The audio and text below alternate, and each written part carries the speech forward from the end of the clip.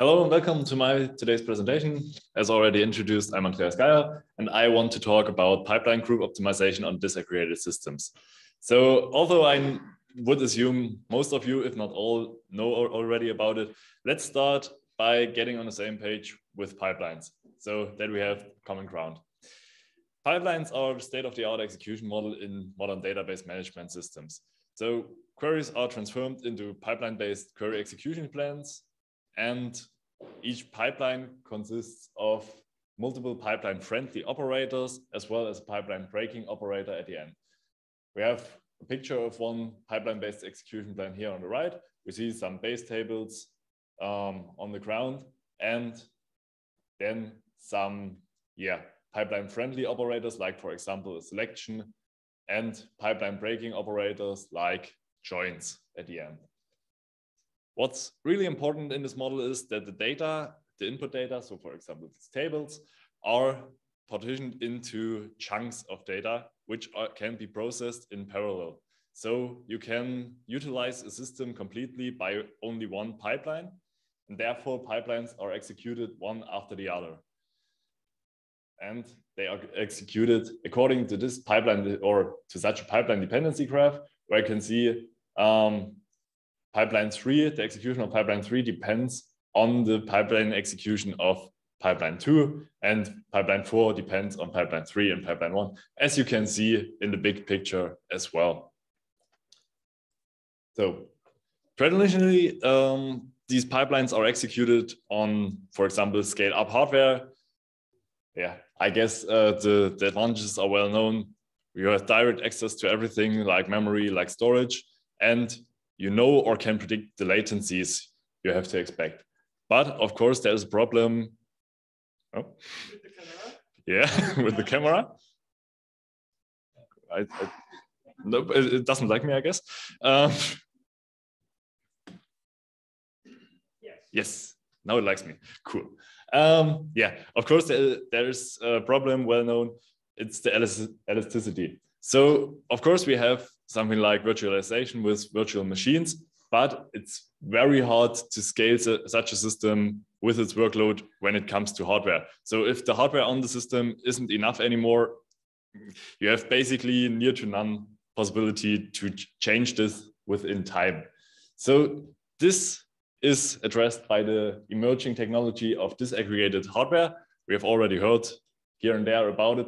So our notion is there are several pools, like, for example, a compute, memory, and storage pool, and each consists of individual cards, like, for example, a CPU card with attached network interface controller, like, for example, a SmartNIC, maybe an FPGA, or it can be even another attached CPU. Same for memory and storage, so everything communicates over the network, and I can combine my system by software. So if I need more CPU power, I just allocate another one from the compute pool. And if I don't need it anymore, I give it back to the compute pool. As easy as this? Yeah, but of course there is a cost to this. So we have, as I said, network communication.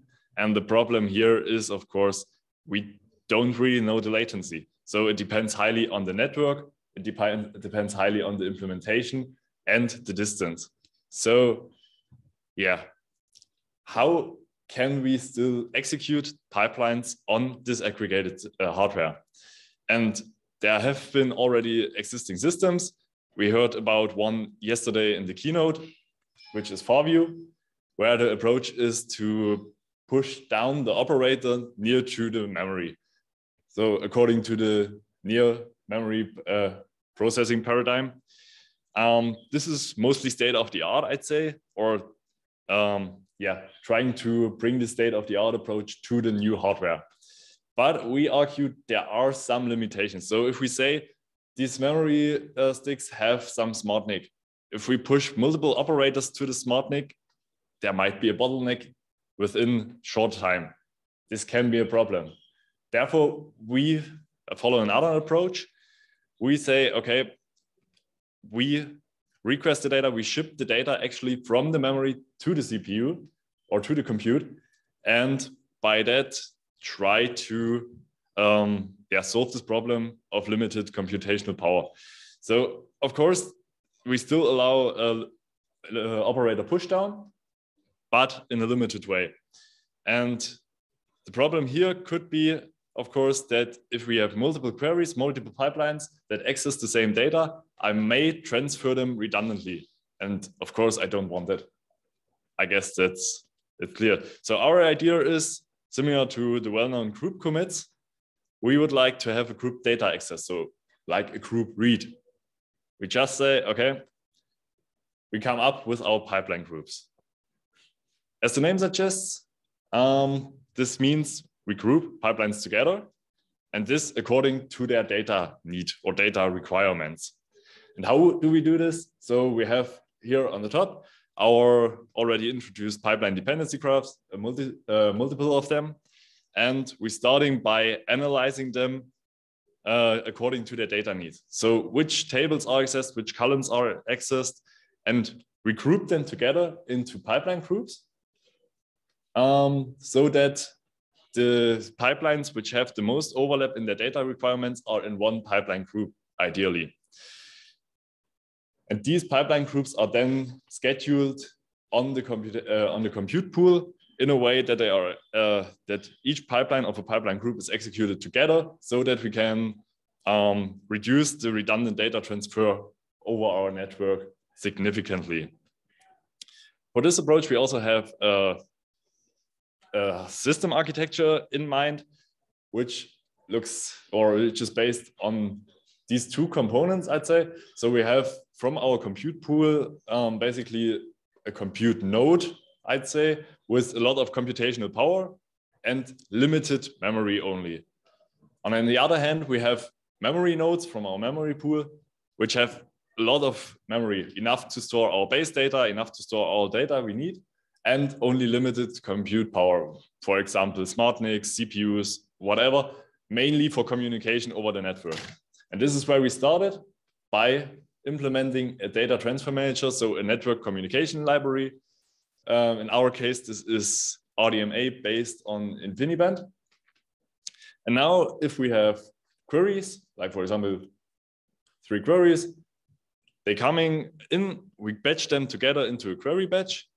There might be certain criteria how to do this. At the moment, this is simply time. So we say every query in a certain time window is in the same query batch. These are optimized by a standard query optimizer as known into pipelines. And these pipelines are then grouped together according to an optimization goal. So this, as I already said, is in our case, the data overlap. So we say we want to have as much shared access to the data as possible, but of course, other goals might be possible. And these pipeline groups are then handed over to our pipeline group executor, which consists of 3 more components. It's basically, for example, the task to schedule and distribute the work on the different compute nodes, or the data transfer here on the right is capable of managing or of triggering data transfer and of controlling the data transfer from which memory to which compute unit or node. And yes, this system architecture we have implemented into a proof of concept. And let's start shortly with our hardware. So of course we have the problem, we don't have actual disaggregated hardware. We would love to, but it's not there. So we have to simulate it with the help of RDMA and 2 monolithic servers, which are connected via InfiniBand with a maximum speed of up to 12.5 gigabytes per second. This gets important on the next slide. And we have 2 servers mainly with, or I say roughly with the same hardware or no big difference. So we started by evaluating our RDMA implementation to know whether it is capable of transferring data fast enough. And therefore we have 2 different benchmark types. So we have on the one side the throughput benchmark, and its task is to send data from memory nodes to compute nodes without actually doing anything on the compute node with it. So it's a yeah, it's the best performance our RDMA implementation can reach by sending data. So it's more like a theoretical value, because it's not really realistic, of course, this workload. And on the other hand, a more realistic workload is our consume benchmark, where we do basically the same thing. So we ship the data from the memory node to the compute node, but this time we have an operator on the compute node actually doing something with the data and blocking the RDMA buffers until the data is used. And this makes it much more realistic. And still, our performance is close to the one of the throughput test. So our even in the consume benchmark, we are close to the 12.5 gigabyte per second, which is our theoretical hardware limitation in this blue line. And because of that, we say this implementation is capable of providing us the network implementation we need for our pipeline group evaluation.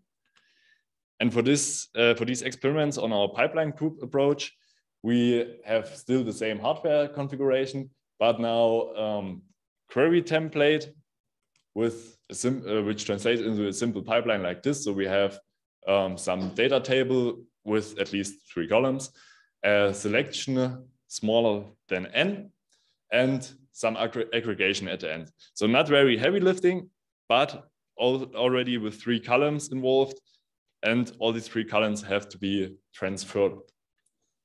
They consist of, or they 1.5 gigabytes of size and consist of integer values between 0 and 100.